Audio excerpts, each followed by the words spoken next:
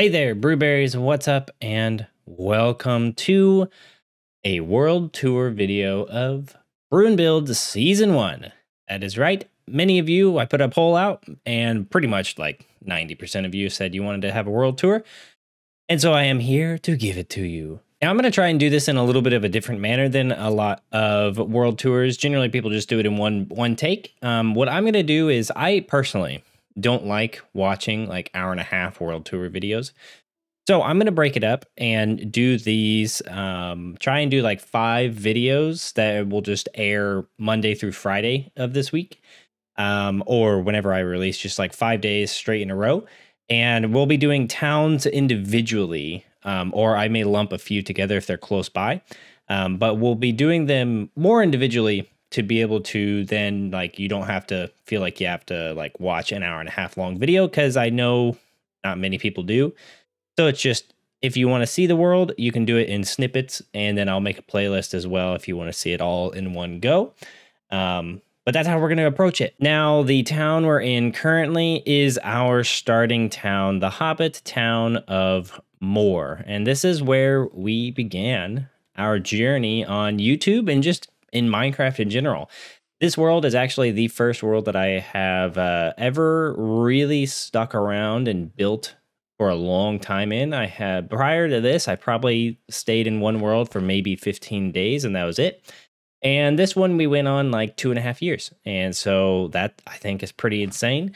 It's a huge jump, and I think the YouTube aspect of it really just made it far more impactful for me. And so I feel like it was a really, really cool thing. And this is like, this world in particular, and this town really holds a lot of meaning to me, because it's like, it's just where we started, and I think it's really cool. Now we have to begin the tour off right here. This is like the starting house that we made, and it is good. Now there's some textures that are a little different. Like you can see some of the glass textures have changed, some of the dirt and stuff, some of the wood, there's some texture changes over time that we've made that doesn't necessarily fit with how we did the build and stuff.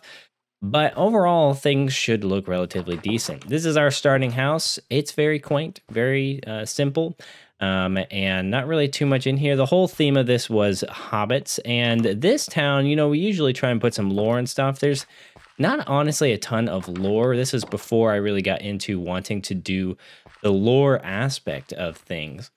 And so it's not nearly as lore focused, but it's still a really cool town. I really love it. One thing to note is I am going to be putting the coordinates of each location at the very beginning on the top of the screen. Just for any of you who are wanting to get this world, I'll be putting also a download of the world in my Discord. And so that is where you'll be able to get it. You'll have to join the Discord, and then there'll be a channel there that you will be able to get access to. And so for any of you who do download it and want to explore it, definitely at least watch the beginning of the videos to see the coordinates, because all of the nether linking tunnels and stuff that we had got deleted in the nether update. And so not all these locations that we'll be visiting, you kind of have to like at least know where the locations are to be able to fly around. There's a teleportation system in this world with the Colas Gate system that we made, but not all of them are accessible there. So what I want to do is just explore around and look at some of the previous builds. And I don't really want to go through and like look at every single build. I don't think that's necessary, but I do want to highlight some that I think are really impactful. This build in particular, this is probably one of my favorite builds just because of the impact it had on the channel and my sort of mojo for doing YouTube. This is a water wheel, and it is like the first video that got over 100 views on my channel. And that doesn't seem like much, but at the time I was getting like 20 or 30. And then I did this and was getting like 100 to 200. And it was just like super crazy. And I was just like so blown away at how many people are actually viewing this. And so it was super cool. I actually really like the build. I really think it's pretty cool. I tried to experiment with the Hobbit style and make it so that we had some buildings that were like in the ground Hobbit houses, and some, as you can see, that have like the dirt roof stuff going on, but they are not like actually like in a mountainside or in a hillside or anything. And this is an interesting one too, because it's got a fully done interior to where It's got like this full mechanical thing and gears and stuff to like show wheat and stuff being ground up.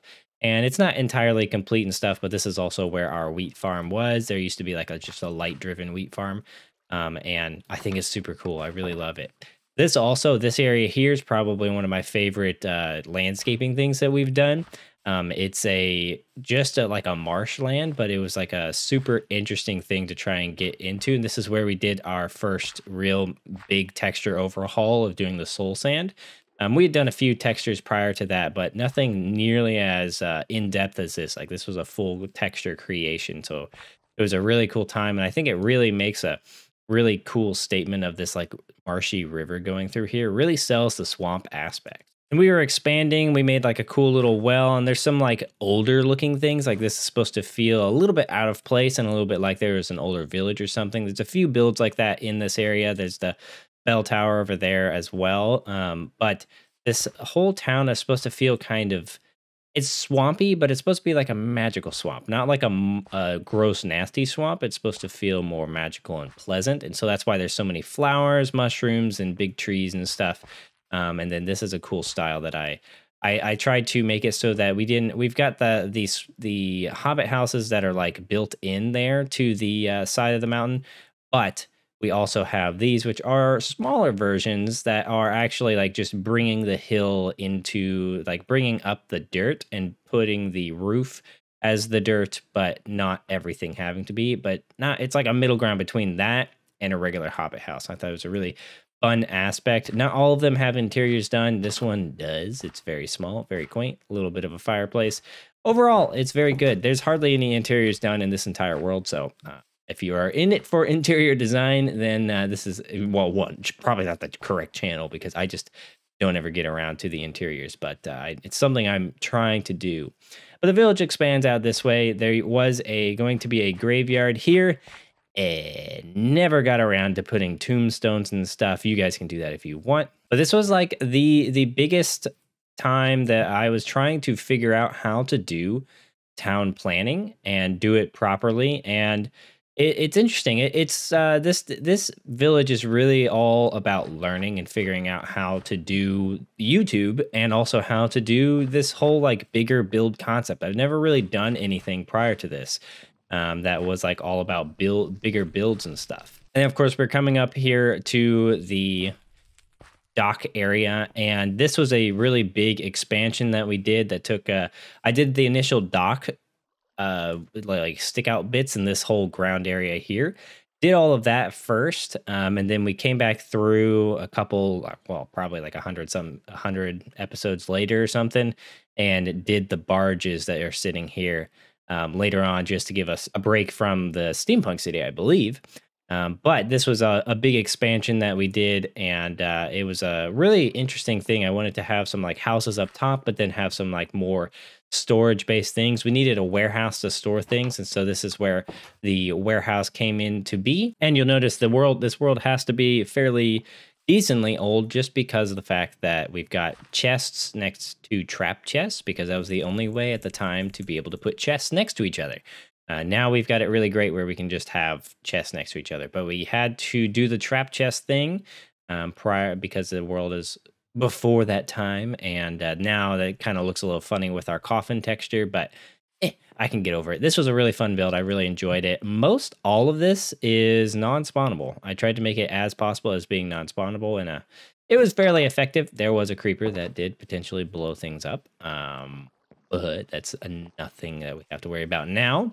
And I really love just this area. This is really cool. Also, these llamas are from that mountain range, so these llamas are exactly as old as the build used to be. But I really love the look of this. I think this is probably one of my favorite dock areas, just because it has so many cool little boats. The barge design, I think, is really cool.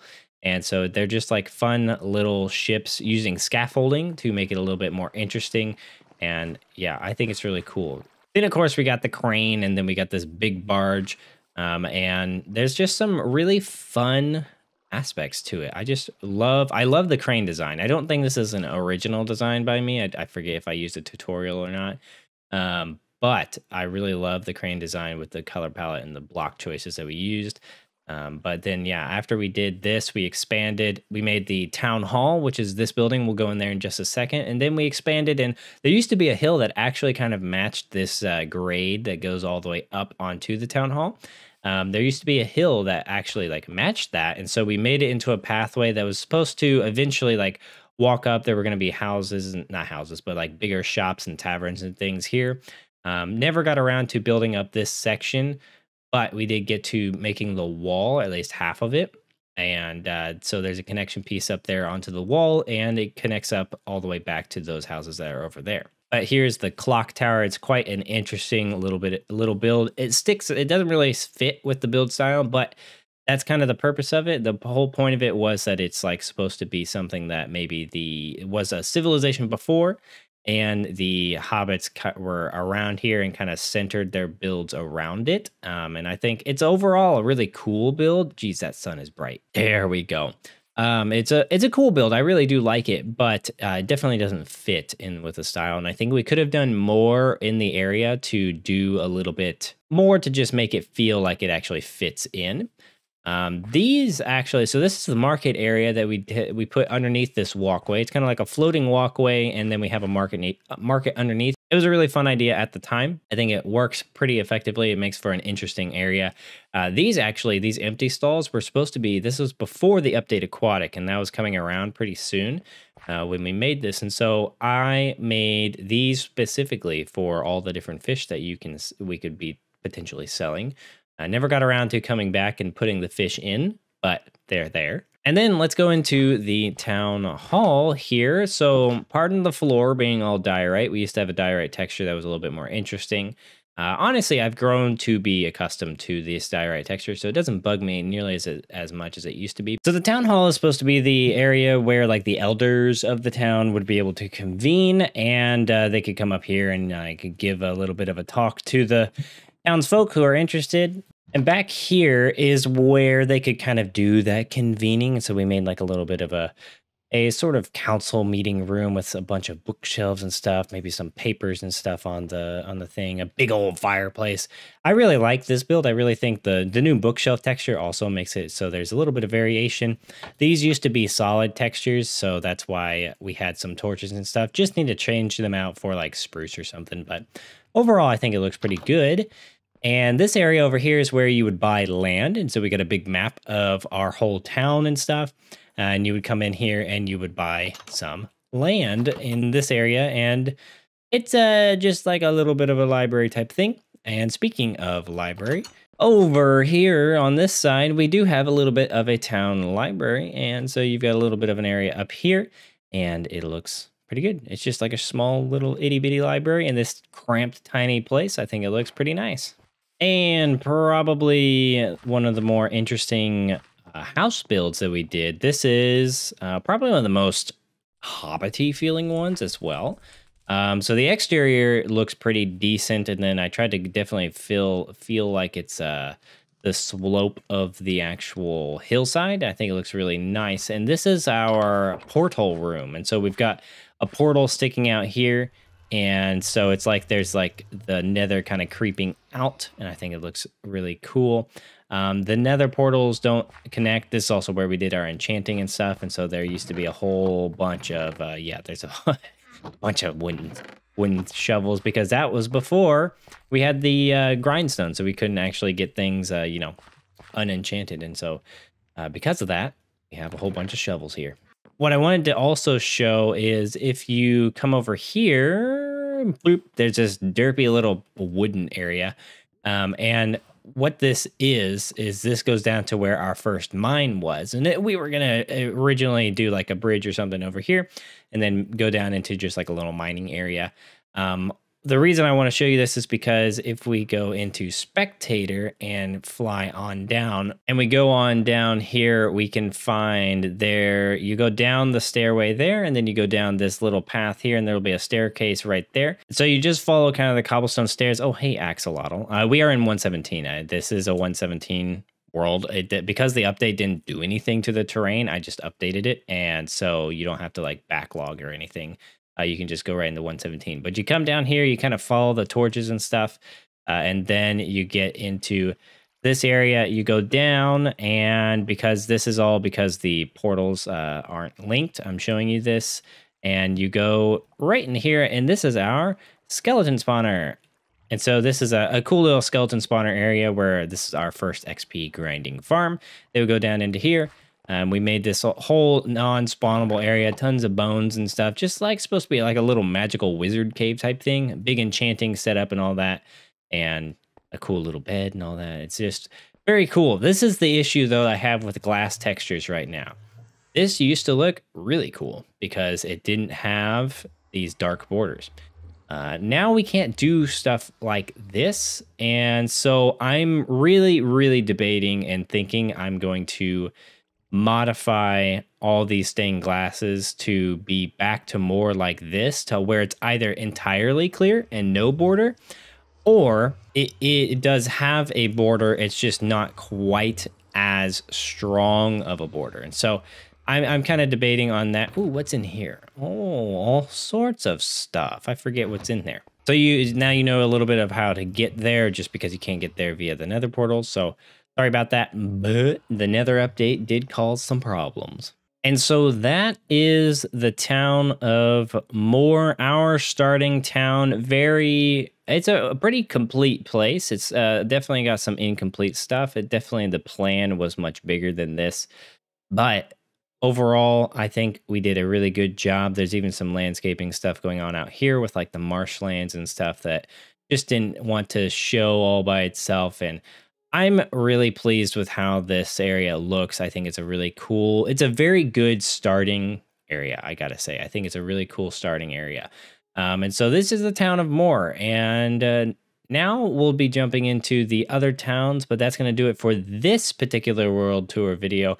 I hope you guys have enjoyed. Let me know your thoughts on this more broken down world tour style. I think it's going to be good. And now let's just do a little bit of like a cinematic overview, I think, and then we'll call it for today. So thanks so much for watching. I hope you have enjoyed. And if you did, please leave a like, subscribe if you're new, and I'll see you guys tomorrow for the next tour video.